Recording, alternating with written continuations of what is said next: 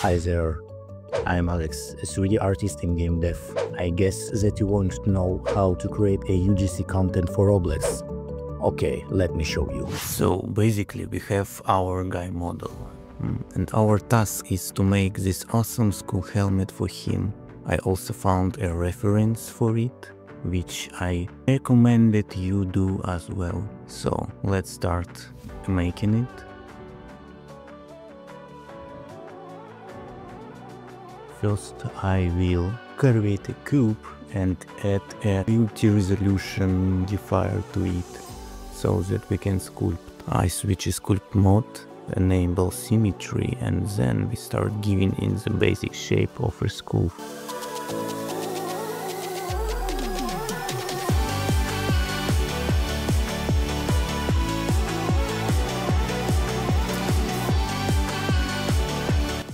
So now we add a couple of levels and start adding smaller details like eyes, nose and teeth. And don't rush to move a higher level because then it will be inconvenient to edit common forms like this.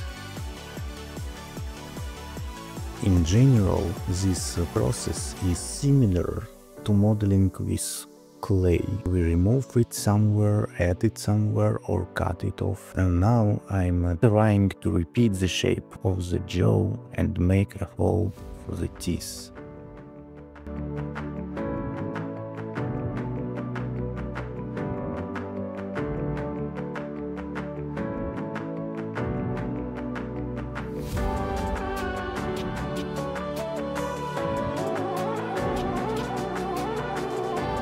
This cube will be our teeth. I just add a subdivision modifier and make a form like teeth. Make a mirror. Let's move a little bit. Modify this form to similar with reference. I know that I have a wrong form and I fix it a little bit.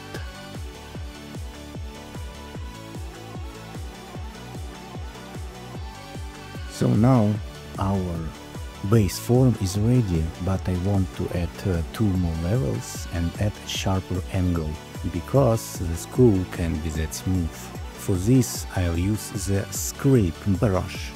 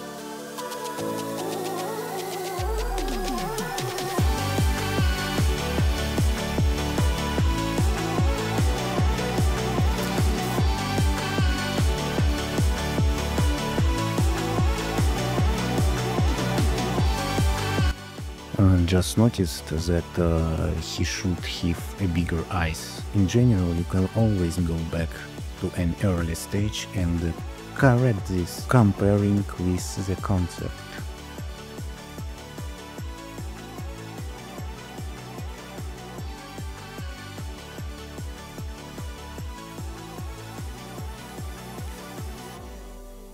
So the same things I want to add in our teeth. I want to add a detail to help our scrape brush. So now our high poly model is ready, but you can insert it into Roblox like this.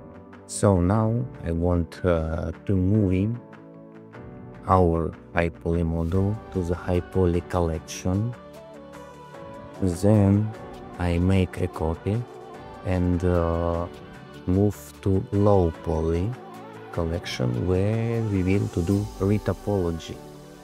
We have two ways to do this. The first is to simply apply our modifier and make automatic retopology.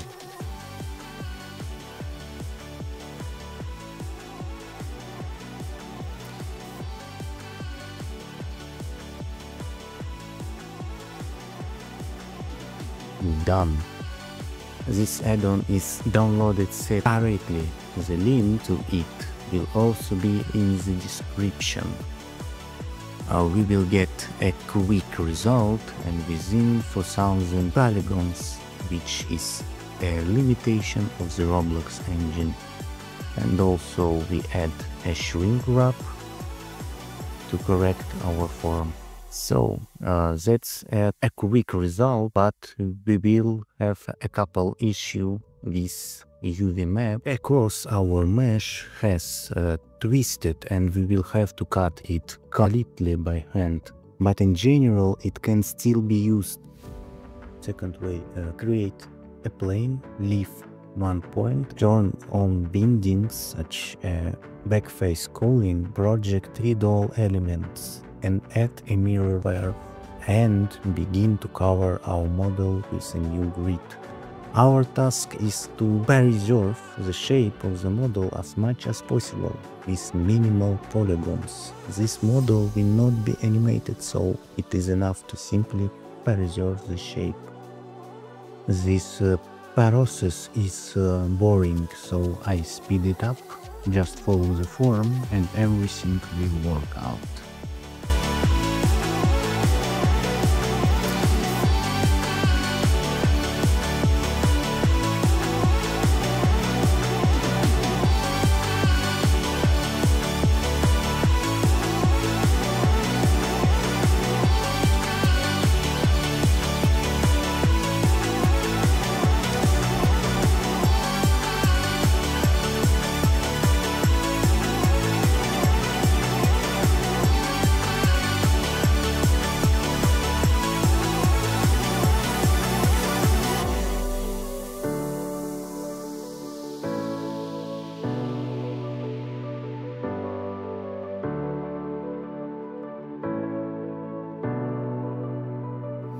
Okay, we are done with retopology, which means it's time to make a UV map.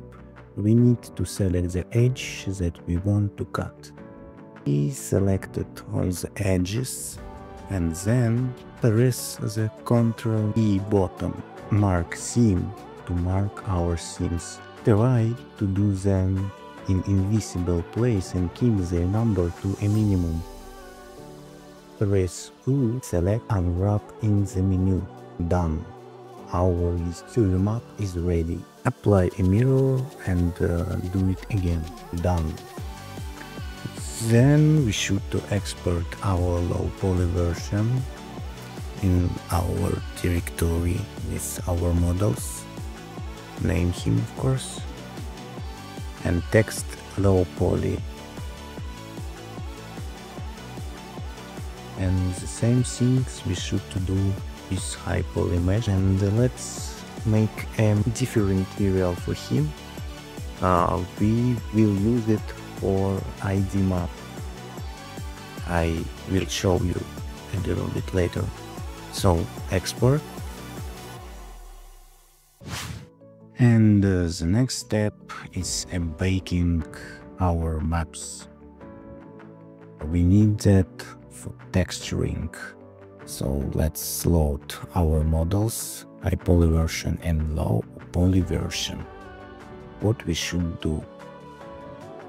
We add a new baking group and low poly version.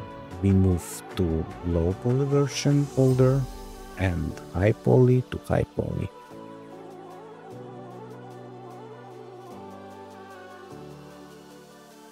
Choose a new output path. We spell our name and tap to bake button. Then tap to P and now we show the result. As we can see, we have an issue because our cage is too small. We just need to move and it fix it. Well done. I think let's look really good. That now we can to bake another maps. We should to mark these maps. These maps need for us for next part, texturing. So tap bake again, and our map is done. The next step is texturing. We should to upload our low poly model and add our baked maps. We choose all of them, tap add, then go to the texture setting and choose our maps. For texturing, we will use a simple add-on. Simple diffuse link will be below in description. So we add this and stretch it generate a texture based on our maps that we baked earlier. You look at this, it's now look pretty cool. We can to change color, just pick from our reference.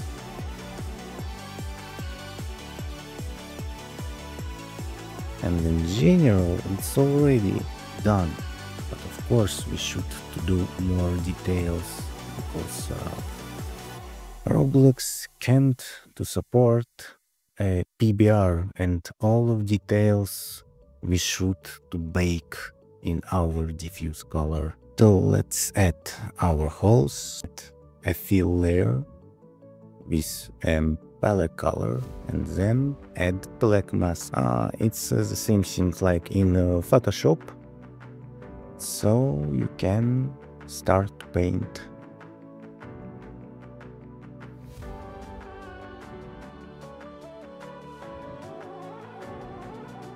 Okay, I want to add additional details, and for this we will use the material bond stylizer. Just off a base layer and make a change in a dirt layer and change to overlay mode. Yes, that's fine. Yes. More often there is a model with more than one color, and in order not to paint it manually, we baked ID cards for that. We simply add a new layer and in the mask menu select pick color.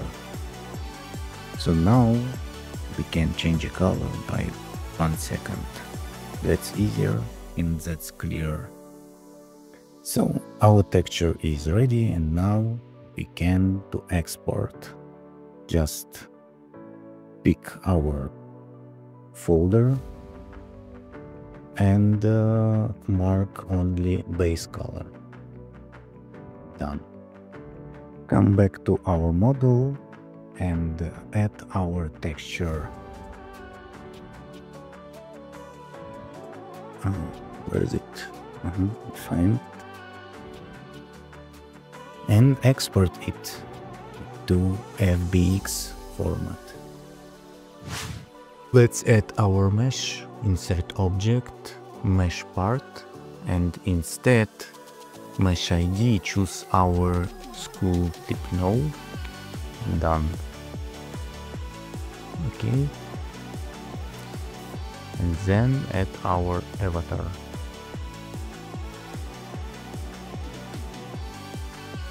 Then just move our school to the position. Then we will use asset creator plugin. Pick our school next. Pick our avatar next. Choose your type. Next, next, and next. Done. We need again to move our school to the position. And then save to Roblox. Oh, let's make a thumbnail, choose pose and tap accept. Done. So now we can to save it to Roblox. Type your title, description and pick avatar item. It's head, text text, and then we can to submit. Done. So next to the creator dashboard, and after pending, our asset will be uploaded. And that's it. I hope this video was really helpful for you. Subscribe to channel and see you in the next video. Bye bye.